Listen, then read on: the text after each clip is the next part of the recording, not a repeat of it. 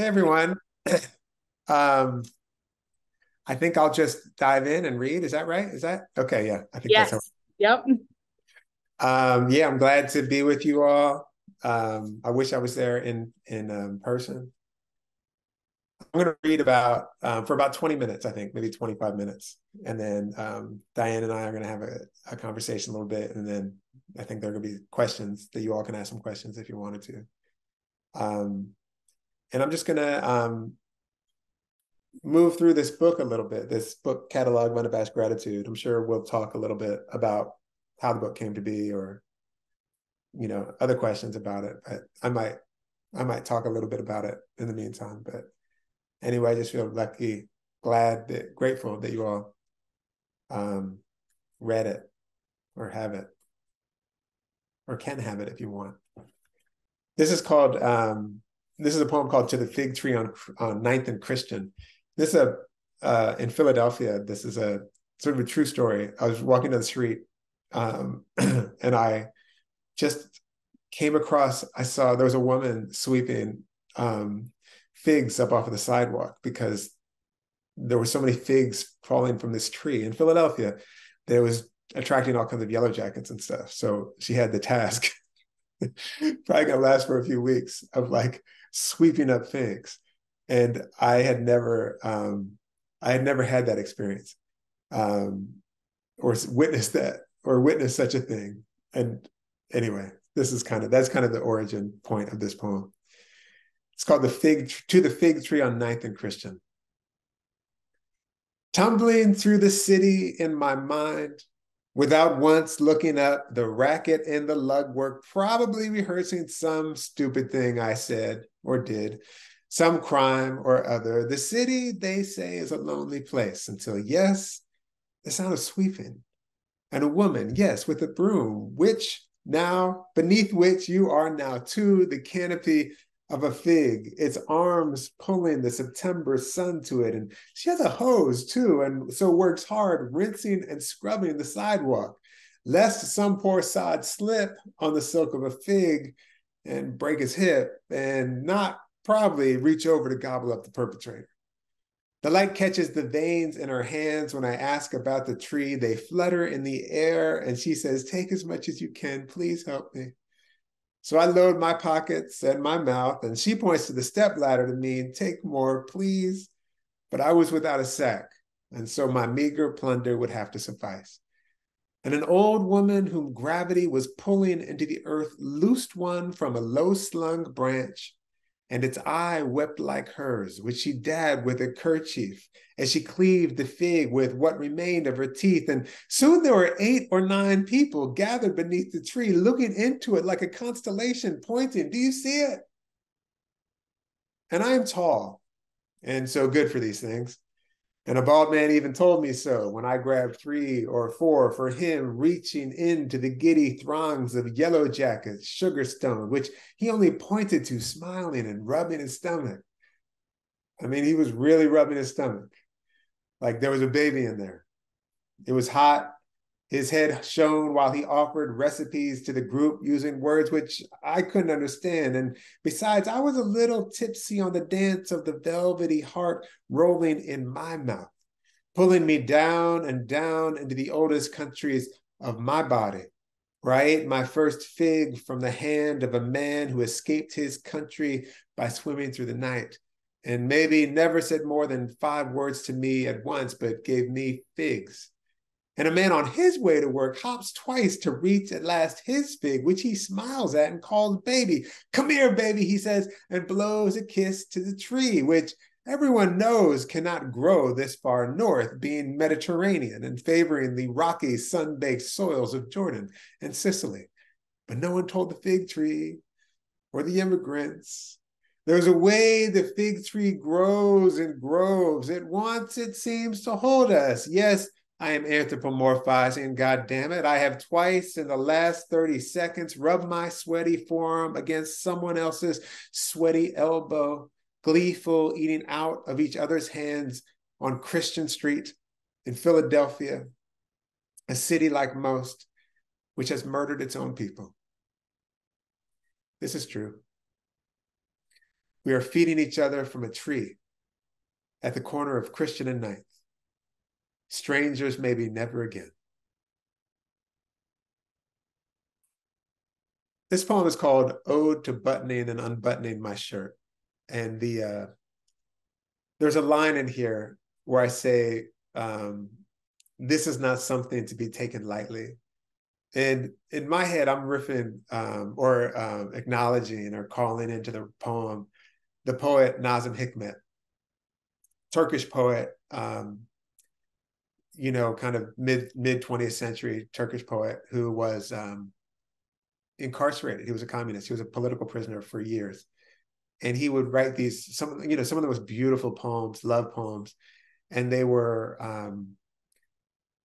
you know, he might be writing about a tree or his beloved or something outside. And he would say things like, this is not something to be taken lightly. Ode to buttoning and unbuttoning my shirt. No one knew, or at least I didn't know they knew, what the thin discs threaded here on my shirt might give me in terms of joy. This is not something to be taken lightly. The gift of buttoning one's shirt slowly top to bottom or bottom to top, or sometimes the buttons will be on the other side and I'm a woman that morning. Slipping the glass through its slot, I tread differently that day, or some of it. Anyway, my conversations are different, and the car bomb slicing the air and the people in it for a quarter mile. And the honeybee's legs furred with pollen mean another thing to me than on the other days, which too have been drizzled in this simplest of joys in this world of spaceships and subatomic this and that, 2, maybe 3 times a day. Some days I have the distinct pleasure of slowly untethering the one side from the other, which is like unbuckling a stack of vertebrae with delicacy. For I must only use the tips of my fingers with which I will one day close my mother's eyes. This is as delicate as we can be in this life, practicing like this, giving the raft of our hands to the clumsy spider and blowing soft until she lifts her damp heft and crawls off. We practice like this, pushing the seed into the earth, like this. First in the morning, then at night, we practice sliding the bones home.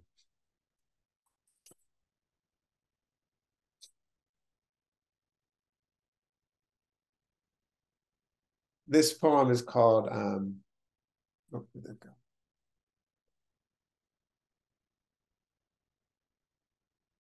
This is called Spoon, and this is for my friend Don Belton, beautiful writer, teacher.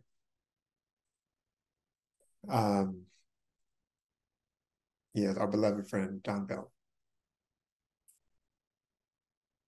Who sits like this on the kitchen floor at 2 in the morning, turning over and over the small, silent body in his hands, with his eyes closed, fingering the ornate tendrils of ivy cast delicately into the spoon that came home with me 8 months ago from a potluck next door, during which the birthday boy, so lush on smoke and drink and cake, made like a baby, and slept on the floor with his thumb in his mouth until he stumbled through my garden to my house the next morning, where I was frying up stovetop sweet potato biscuits and making himself at home, as was his way. After sampling one of my bricks, told me I could add some baking powder to his, and could I put on some coffee and turn up the Nina Simone and rub maybe his feet, which I did. The baking powder, stirring it in. And I like to think, unlikely though it is, those were the finest biscuits Don ever ate. For there was organic coconut oil and syrup bought from a hollering man at the market who wears a rainbow cap and dances to disguise his sorrow. And it might be a ridiculous wish, but the sweet potatoes came from a colony just beyond my back door, smothering with their vines the grass and doing their part to make my yard look ragged and wild to untrained eyes. The kale and chard so rampant, some stalks unbeknownst drooped into the straw mulch. And the cherry tomatoes shone like ornaments on a drunken Christmas tree, and the blackberry vines gnawed through their rusty half-assed trellis. This in Indiana, where I'm really not from, where for years Negroes weren't even allowed entry, and where the rest stop graffiti might confirm the endurance of such sentiments. And when I worried about this to Don on a cool September evening, worried it might look, Don, in his kindness, abundant and floral, knowing my anxiety before I stated it, having been around, having gone antiquing in Martinsville a few weeks back and been addressed most unkindly by a passing truck or two, knowing the typhoon's race makes our minds do, twirling with one hand a dreadlock and patting my back with the other, he asked, smiling sadly and knowingly, niggerish? Before saying, it looks beautiful, and returning to some rumination on the garden boy of his dreams, whose shorts were very short and stomach taut and oily enough to see his reflection in. Don told me this as we walked arm in arm through our small neighborhood, which he asked me if he could do. Is this okay? He asked, knowing mostly how dense and dumb and how dense and sharp the dumb fear of mostly straight boys can be. Oh, Don. Walking arm in arm, shoulder to shoulder, his hand almost patting my forearm, resting there. Down the small alley next to the graveyard, fall beginning to shudder into the leaves. And Don once dreamt he was in that graveyard next to his house on 4th Street, where in real life we sang Diana Ross's Missing You while decorating his kitchen. Where I once asked to borrow a signed Jamaica Kincaid novel, at which Don made one sound by sucking his teeth that indicated I was both impossibly stupid and a little bit cute. And in Don's dream, in the graveyard where century-old oak trees looked like giants trudging into a stiff wind, and some gravestones are old enough to be illegible, and they lean back as though consulting the sun, Don was floating into the air, which, pleasant at first, became terrifying, he told me, beginning to cry. Just a little, as the world beneath him grew smaller and smaller, his house becoming a toy, the trees' huge limbs like the arms now of small people calling him down. But he couldn't stop going higher, he said, crying. Just a little.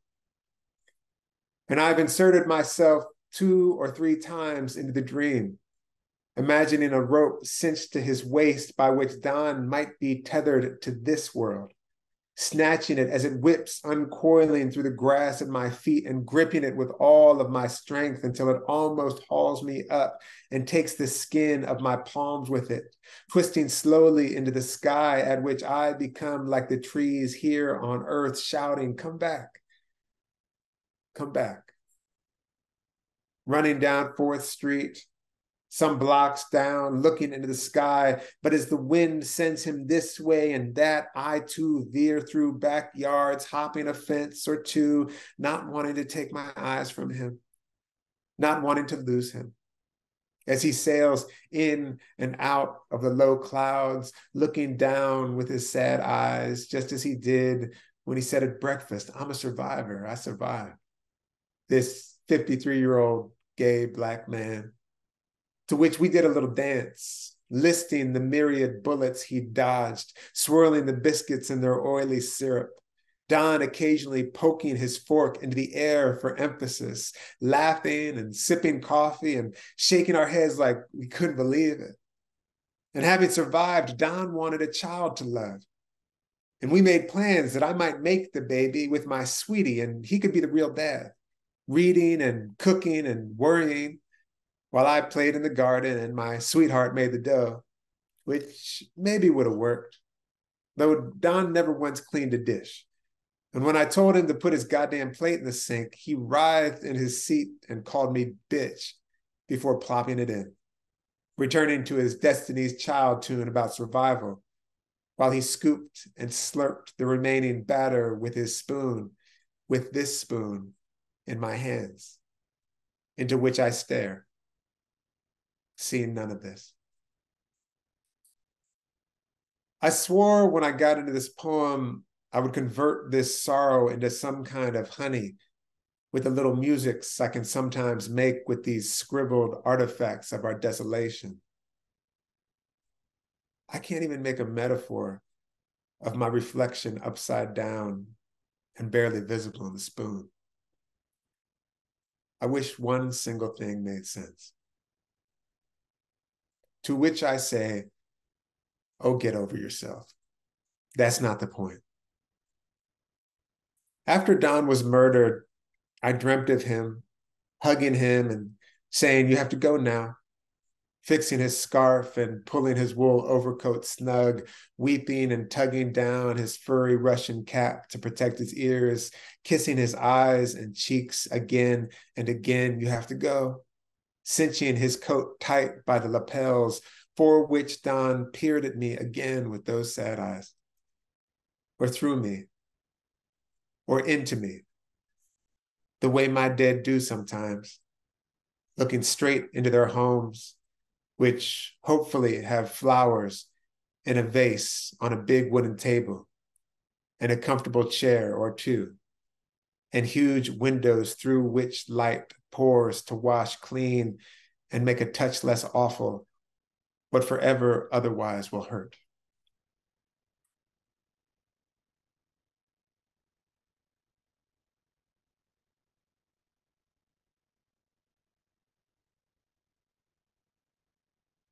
I think I'll read 2 or 3 more poems. 3 more poems. This is called Ode to Sleeping in My Clothes. And one of the things I think is kind of interesting about this book, it's called Catalog of Unabashed Gratitude, as you know. But the original title, as I was sort of pulling together the poems that were going to be this book, as I was probably halfway through it, it was going to be called Ode to the Mundane World, riffing on the poet Pablo Neruda's book, Elemental Odes. And things changed, and maybe that'll come up in our conversation, but there's a lot of odes in the book. Ode to Sleeping in My Clothes. And though I don't mention it to my mother, or the doctors with their white coats, it is in fact a great source of happiness for me, as I don't even remove my socks and will sometimes even pull up my hood and slide my hands deep in my pockets, and probably more so than usual, look as if something bad has happened. My heart blasting a last somersault, or some artery parting like curtains in a theater while the cavalry of blood comes charging through. Except, unlike so many of the dead, I must be smiling, there in my denim and cotton sarcophagus, slightly rank from the day. It is said that Shostakovich slept with a packed suitcase beneath his bed, and it is said that Black people were snatched from dark streets and made experiments of. And you and I both have family whose life savings are tucked 12 feet beneath the Norway maple, whose roots splay like the bones in the foot of a man who has walked to Youngstown, Ohio from Arkansas without sleeping or keeping his name. And it's a miracle, maybe, I almost never think of, to rise like this, and simply by sliding my feet into my boots while the water for coffee gathers its song, be in the garden or on the stoop, running almost from nothing.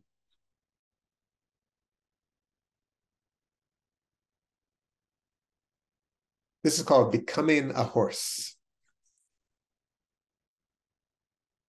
And, like, this is just like I might not need to say this, but I haven't spent a lot of time around horses. And a dear friend of ours here in Bloomington lived with some horses, on and off, 2 or 3 horses. And it was the first time that I kind of got close to horses. And, my family, half of my family is from Minnesota, and my mother's family were farmers, and some of them farmed actually with horses back in the day. I'm pretty sure when my mother was very little. But in my growing up, I had no relationship to horses. So anyway, this is a little bit about my first encounter, friendship with a horse. Becoming a horse. It was dragging my hands along its belly, loosing the bit and wiping the spit from its mouth made me a snatch of grass in the thing's maw, a fly tasting his ear. It was touching my nose to his made me know the clover's bloom. My wet eye to his made me know the long field's secrets. But it was putting my heart to the horse's heart that made me know the sorrow of horses, the sorrow of a brook creasing a field, the maggot turning in its corpse, made me forsake my thumbs for the sheen of unshod hooves, and in this way drop my torches, and in this way drop my knives, feel the small song in my chest swell, and my coat glisten and twitch, and my face grow long, and these words cast off at last for the slow, honest tongue of horses. And then one more poem. And this is called Ode to Drinking Water from My Hands. And this is this is very much a Verndale, Minnesota poem. This takes place at the little cemetery in town there. Ode to Drinking Water from My Hands. That's the memory anyway. That's the first line of the poem too. Ode to drinking water from my hands, which today in the garden, I'd forgotten I'd known, and more forgotten I'd learned, and was taught this by my grandfather, who, in the midst of arranging and watering the small bouquets on mostly the freshest graves, saw my thirst and cranked the rusty red pump, bringing forth from what sounded like the gravelly throat of an animal a frigid torrent. And with his hands, he made a lagoon from which he drank. And then I drank, before he cranked it again, making of my hands now a fountain, in which I can see the silty bottom drifting while I drink and drink. And my grandfather waters the flowers on the graves, among which are his and his wife's, unfinished and patient, glistening after he rinses the bird shit from his wife's, and the pump exhales, and I drink to the bottom of my fountain and join him in his work. Thank you very much.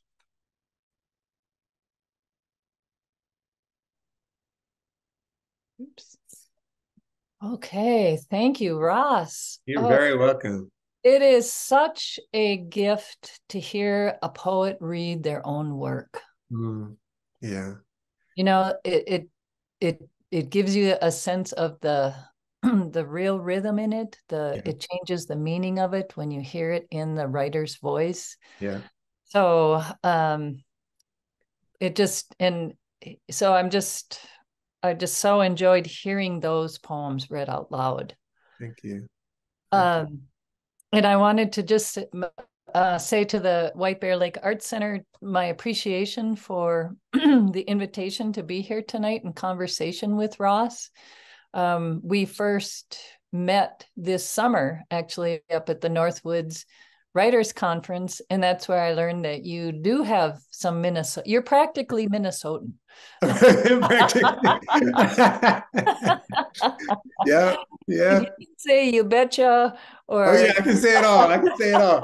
You know, it's funny because I had a friend of mine who's from New Orleans transcribing my this book that's coming out in a week, and he was transcribing. So I'd be reading the essays to him from the page, and he'd type them in. and he's really from New Orleans, and I would say things, and I'd be maybe quoting my mother or just saying other things, and like a you betcha, and he might be Yeah. like, What? "What are you saying? What is Where are you from? where are you from?" Yeah. Well, I've heard from family who've moved away too that their accents come back, Oh yeah, when you're yeah, thinking or visiting. And so yeah. yeah, that was fun to learn that you do have some family connections here. Yeah. Um, so I just wanted to start with a question about our gardens Mm, because that is something I think that you and I as writers really hold dear in our work. yeah. And I was just curious, what was most remarkable about this season for you? Oh, great question. One thing is that we've been very sort of diligent about, I think, not only paying attention to the hummingbirds, but like facilitating, growing stuff that they love. And in addition to having a couple of hummingbird feeders, I put in a bunch of scarlet runner beans with the red flowers. They just love those. And for whatever reason, I'd never actually grown zinnia from seeds. And so there's just a lot of zinnia. I actually have this bed that I'm very proud of. I'm shy to say I'm proud of things, but I'm proud of this Yeah, bed that I made. And it's a sweet potato bed. And right when I put in the sweet potato slips, for people who haven't grown sweet potatoes, it's basically a kind of a stem or a sweet potato, a little cutting off of a sprout off of a sweet potato. So you basically put a little plug into the ground. And at the same time as I put that in, I seeded all around so that I gave the zinnias just enough time. And these are the most rambunctious sweet potatoes, but there's all these zinnias growing out of them. beautiful. It's a beautiful bed. I feel like, that's the best painting I'll ever make. Oh, and I bet you get a ton of bees and Yes. hummingbirds, and everybody's coming by just Everyone's visiting. appreciating. Yes. Yes. It's That's really yeah, lovely. that's applause in the Yeah. pollen Oh phase. yeah, that's a good way to put it. Yeah. How about you? What is most fascinating or exciting? So this is the year, even though we've had an extremely dry year, um, the wild grapes are as happy as can be. Yeah. So some plant is always happy, someone's not happy. It's like a family, you know. Yeah, that's right. That's right. And then yesterday I have a sedum, and it just reminded me of the importance of having blooming plants this time of year. There Mm. were 15 bees on it. So Oh, oh my gosh. yeah. Yeah. I felt I'd succeeded as a gardener in that moment. So Yes. yeah. Yes. Um so the one of the questions that I'm always curious about with other writers, when you think about this universe of ideas that's always swirling around out there. So Mhm. why this book Mm. at that time? And I Yeah. was curious just because it's the 12th today, but it's like we're right in that long shadow of 9/11. Mm-hmm. And you Mm-hmm. must have been writing this within a couple years. Mm-hmm. Mm-hmm. Oh no, well, within a decade. I guess it was Yeah, a within long. a decade. Yeah, But yeah. but what was it that where did this book grow out of for you? Yeah, it's interesting. Like I was saying, somehow, and I'm not sure, it may have been that some of my dear friends were writing odes, but I got the ode bug and I started writing, I started writing odes. And it was, I was reading a lot of Neruda, but my friend Aracelis, my friend Patrick Rosal, like a lot of these other poets who I love were also writing odes, and I kind of got in the spirit. And I was writing, the ode to drinking water from my hands, or to the mulberry tree, or to the fig tree, or um, also I was gardening a lot. And I think that probably had a lot. Gardening newly. I was gardening sort of, this book emerges from, if I wrote this book starting around 2010-ish, um, it's at the beginning of my garden life and the kind of like enthusiasm that being a new gardener. I mean, I was so locked in. All I did was read garden books, and that's all I did. watch video garden. YouTube was new, so I was watching garden videos all the time. You joined the cult. I joined the cult fully, and I was watching all these, or I was reading all this garden stuff, and so I was writing. I think I was writing poems about the garden, but I also had this thing, and feels sort of important in the way that this book came to pass. I was at a reading, a really beautiful reading where the sort of the poems of young poets, like like just beneath me, like sort of if I was a 2-book poet, these were folks about to have first books, and beautiful poets, and they had a kind of necessary and beautiful, rage, etc. But at some point, I sort of felt like, oh, there is this other register that I'm sort of, I think I'm longing for, and the register is like, gratitude. um, and it and it and I wasn't like formulating it gratitude in the most complicated sense, which is how I think of gratitude. I don't think of gratitude as being a simplistic thing. And also I want to say I wasn't like thinking of it. I think I was sort of feeling it, and kind of in retrospect, I can kind of see. But I remember coming out of that reading with these, beautiful young writers. And I remember, plain as day, I was working out in a field and I said, oh, I'm going to call my next book Catalog of Unabashed Gratitude. Almost as a kind of acknowledgement and antagonism, I think, as in like and but then I had to write a poem called Catalog of Unabashed Gratitude. And the poem that I read tonight, Spoon, came after I decided that. And there's a poem called The Opening. So the 3 longest poems in that book came after I made that decision. They're also 3 of the most sort of like deeply complicated, difficult poems. And I feel like it's important, like Catalog of Unabashed Gratitude, in addition to talking about like so much of our lives, the kind of last image is of a dream where a little girl is pointing to the roiling sky coming at us, like so many whatever, I can't remember, but sort of it's coming, and it's and sooner than we think. Yes. Sort of, and so I kind of mean that this gratitude is a gratitude in the midst of profound sorrow and profound trouble. So that's a long answer. No, this is good. This is what for me was really what was really pulling me in was this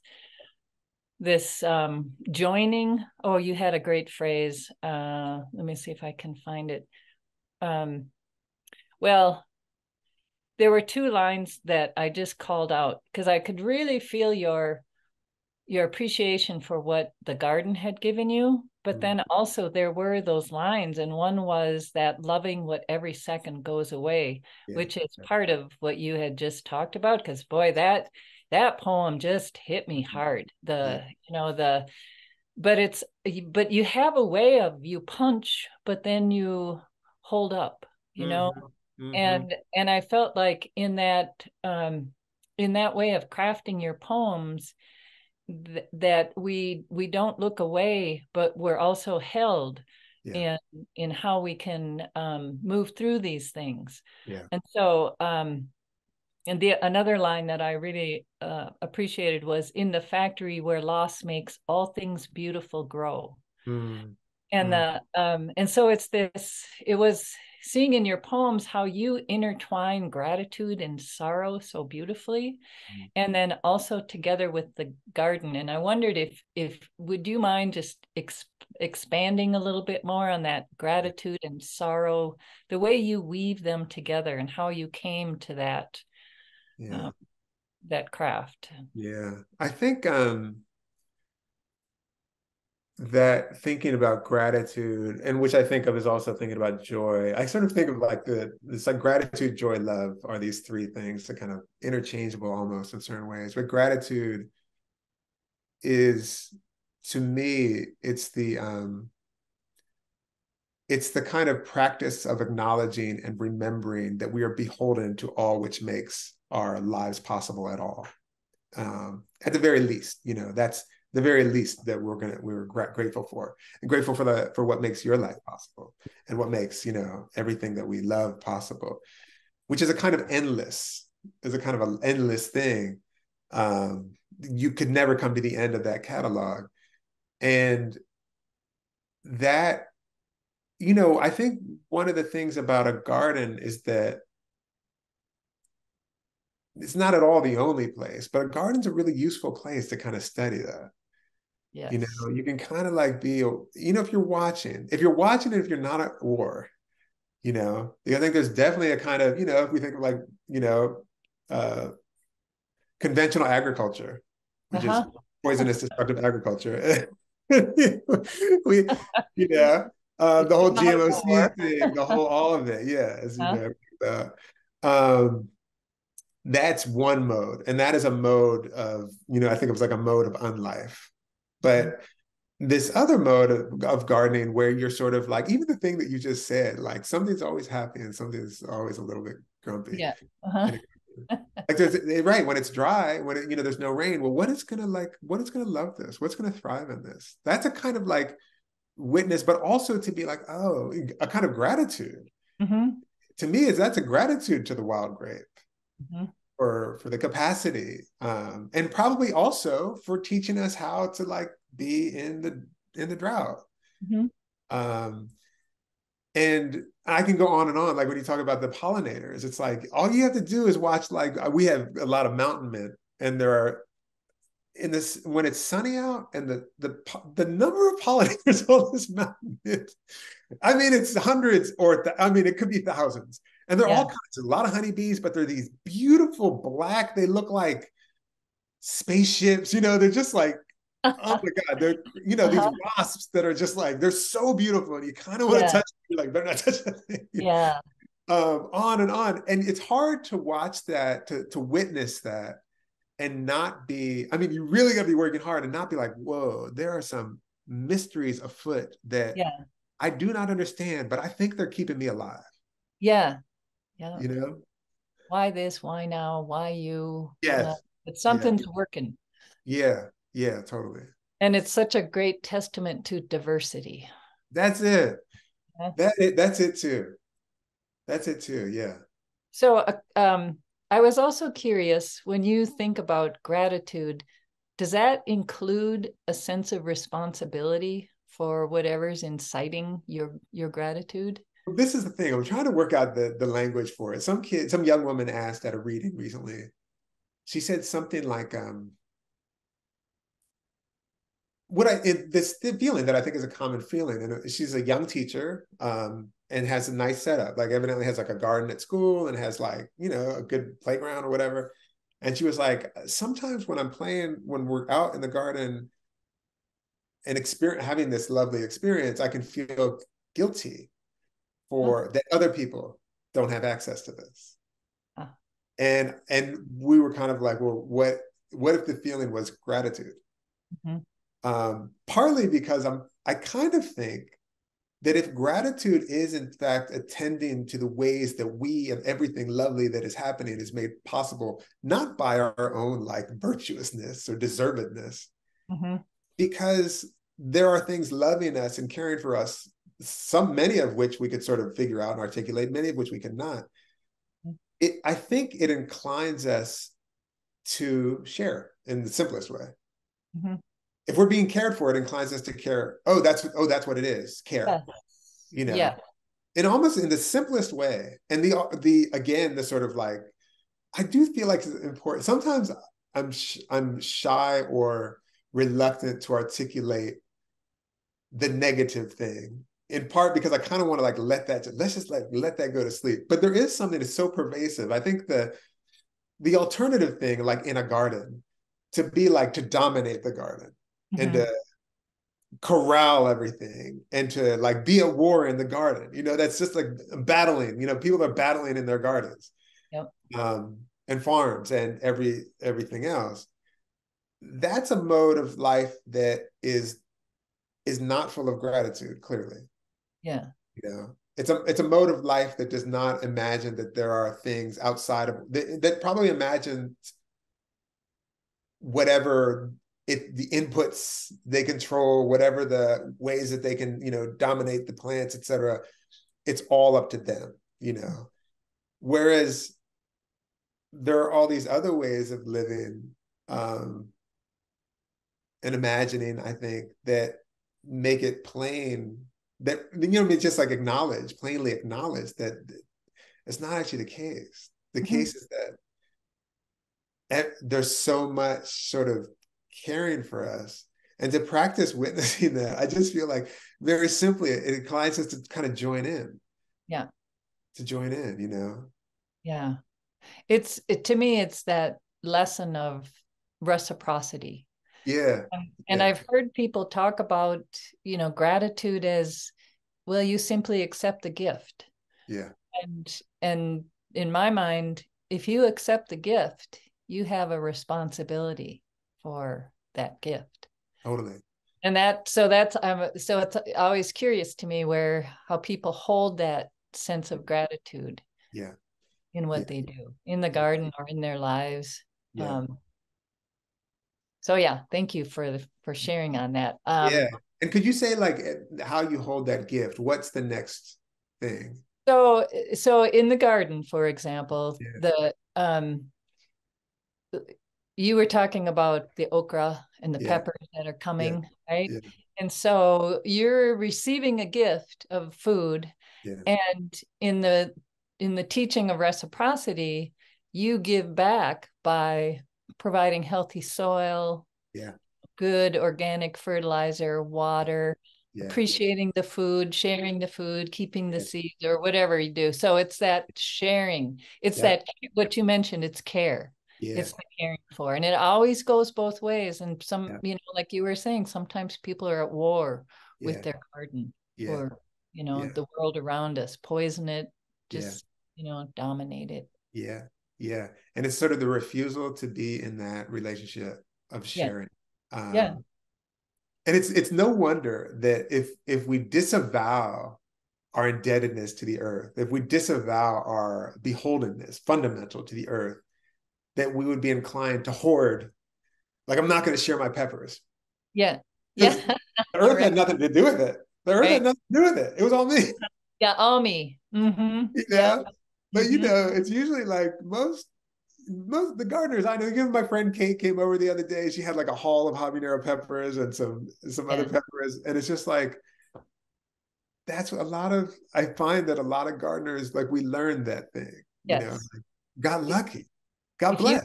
If you were in Minnesota, I'd be dropping off some wild grapes to you tomorrow. Oh yeah. And you'd get some peppers and some greens. Yeah. So I'm going to mention to the audience that I have more questions, but if you would like to participate in this conversation, just drop them in the chat and I can bring them up. But in the meantime, I was also wondering, because, you know, one of the things I so appreciate about your work, and I did go and also read Inciting Joy and the Book of Delights, and I'm looking forward to your new book. Mm-hmm. But the way in which you hold immense sorrow and loss and violence and racism, but against that, you're always pushing back with joy and gratitude and delight. And I find that so in contrast to what media is doing these days, especially around, you know, climate and our relationship with the earth, which is glaciers melting, wildfires out of control, flooding. And these are all, I'm not saying that it's not important to know that, but I'm saying if that's all we hear, it can have the impact of disconnecting us then from that relationship. And I was wondering, what are you hearing or what are you intuiting about that? And can you just talk about how your recent work about joy is also a survival strategy for the future? Yeah. It's, you know how it is. You write a book and then you kind of, after you've written the book, you kind of learn later how to talk about things. Other people help you. Totally.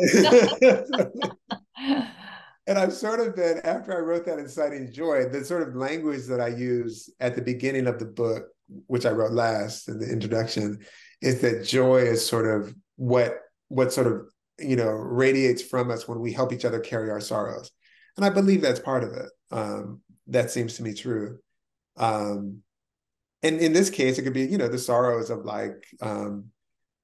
of the unknown, the sorrows of trouble, but the way that I feel is maybe a better way to articulate it is how we practice our entanglement, like joy is like the act of practicing entanglement, which again is sort of like why it's joyous not only to chip in on your friend's garden and to like help them put in a couple new beds or to like plant trees in a community orchard or like with a crew or whatever, but it's also joyous to be at the memorial.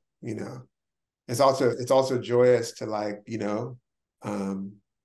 when it's time for people to leave, to like be with them and like help them go. It's because that is also the evidence of our entanglement, and I feel like, my relationship to, I feel like there's a vested interest in a lot of media, et cetera, to foment disconnection. I think that's sort of like, I think it says, and I think there's something, I don't know, like provocative about, there's a writer named Chris Hedges who has a great book called War is a Force That Gives Us Meaning. And it's a profound critique of that, but it's an observation. And I feel like there's a way that it's not the only thing, but I feel like that's a powerful thing. And I feel like a lot of media, et cetera, sort of works on that model. And I'm very interested in like sort of spending time noticing, identifying, learning from all of these communities, all of these people, maybe not communities, maybe just like people walking by each other on the street who figure out ways to care for one another, which are everywhere. I mean, it's everywhere.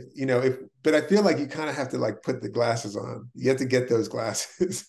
Yeah. Yes. And I have, there are writers, there's someone named Saidiya Hartman who has a book called Wayward Lives, Beautiful Experiments. And it's a book about Black women, young Black women from the 1890s to 1940s in Philly and New York. And she's talking about these various strategies that they had to sort of invent, basically, to sort of survive the particular kind of brutalities that were in place. And it's a book about, as she sometimes says, her work is about describing things. And that's so interesting to me. I feel like, let me just, I feel like Rebecca Solnit's very good at that, the writer Rebecca Solnit. Like, let me just describe or try to get better at describing not the devastation ongoing and oncoming. There's enough people doing that. Let me describe the way that people feed each other. Yeah. It happens every day. Yeah. It's never on the news. And don't you feel too when you walk outside? I mean, there's so much beauty around us. There's so many, like you were describing your hummingbirds and your zinnias and your sweet potato vines. And if we're so disconnected from that relationship and only thinking about glaciers, we can't take care of who's still here, who's around us right now. That's it. Yeah, that's it. That's it. Yeah. There's still a lot of relatives out there who need us. That's it. Yeah. I have a question for you from the chat. Yeah. As a poet and writer, what would you tell your younger self for some advice for budding poets? Yeah.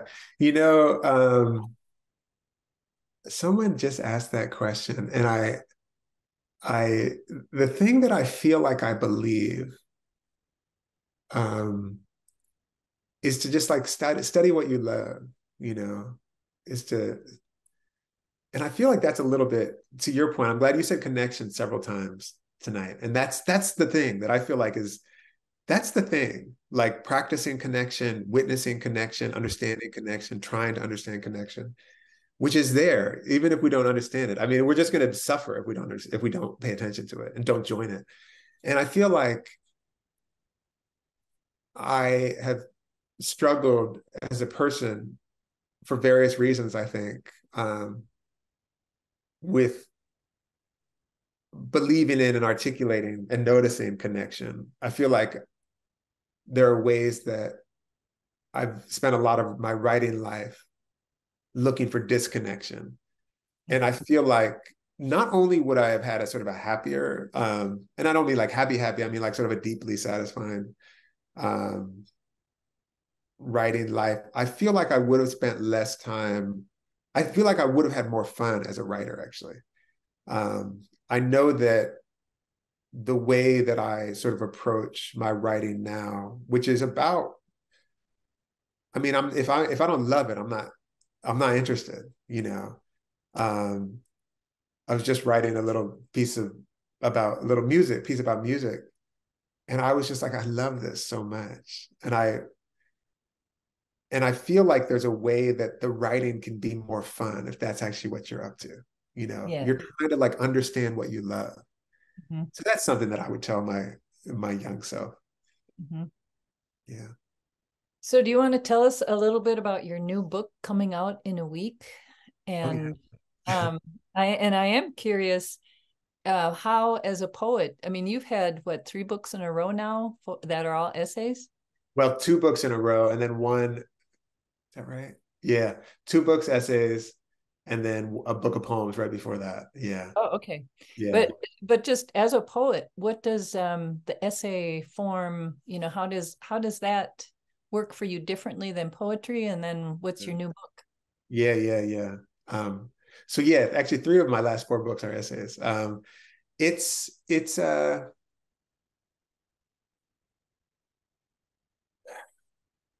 I feel like I came up as a poet, and I feel like there are certain habits or things that I've learned as a poet that I bring into essays. And I think um like I have a very strong relationship to music and language.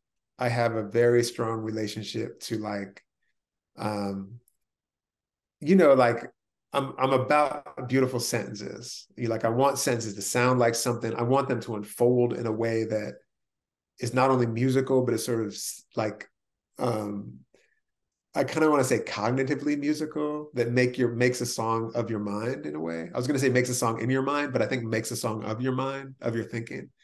Mhm. Uh, and there's a way that I think those things I've kind of tried to bring over to the essay writing. And there are moments where I'll see in the essays, um, like an iambic, straight iambic pentameter, and I know in the revision process, it was close to that. And I was like, oh, I'm going to make this an iambic line Mhm. as a way for me to like just put a little bell on the thing, like read this a little extra.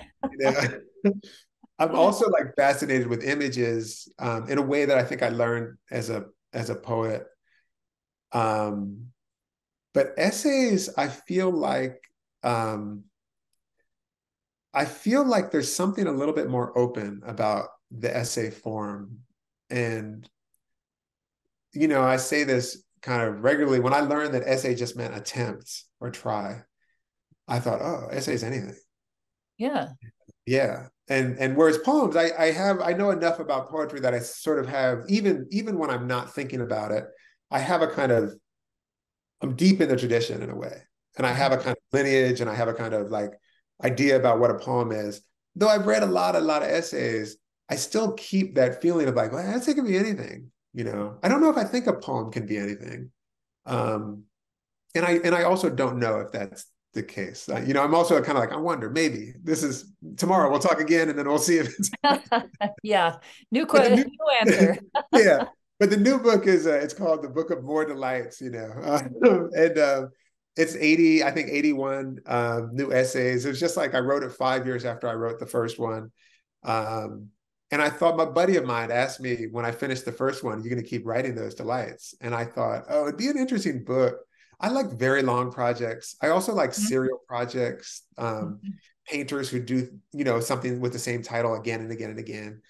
And I thought, oh, this could be a fun thing to do every so many years. And 5 seemed like a kind of reasonable amount of time. And so it's a really interesting book. And it might not be surprising that one of the subjects is actually aging.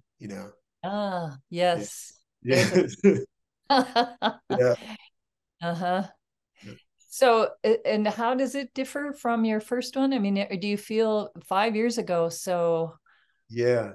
your I mean, there are those understanding? things. Like when I said it's sort of one of the subjects is aging, like my mother has a different role in this book. You know, Oh, she was yeah, 78 now. Well, she was 77. Now she's 82. yeah, I was 42. Now I'm 49. You know, yeah, like all of these, some people are gone who were here. You know, yeah. something. You know, my nana dies in the process of writing the book. My aunt Berna dies in the process of writing the book. Like, Yeah. um, there's a kind of there's that thing. Um, yeah, I can say that's what I'll say. Then we'll see Okay. what other people think is different about it. Yeah. Okay. So that comes out in a week, which Comes is out. fabulous news for all of us. Mhm. And we're right about at 8. So I just wanted to offer one last appreciation, Ross, for the gift that you give us as readers in your work. And I think in, myself having the time to really sit with this book, The Catalog of Unabashed Gratitude, and how generous you are in writing about, like in the opening poem and in the catalog of the title poem and about your dad. And grief is one of those experiences that cuts across everyone. We all suffer loss and grief at some point in our life. And I feel like this is such a book of wisdom and also comfort in a way that you just say, when you're faced with those moments, just to hunker down, to be Yeah, with it. And yeah. I so appreciated that. And I'm so grateful for the work that you've put out in the world. So thank you. Thank you. Thank you for your work. Yeah, I feel lucky to get to have this conversation. Me too. Yeah, Mm-hmm. first of many. First of many. Yes, exactly. Yes. So I don't know if the Katie, okay, Katie is back with us. Thank you guys so much. We really appreciate it. Anybody want to clap? Yay. Yeah, also thank you for hosting this. Thank you for Yes. hosting this. Yeah. Yay. Our in-person group. Beautiful. Thank you so All much. right. Yeah, Well, thank you. Have a wonderful evening. appreciate it. Take Thank care. Bye. you. Bye-bye.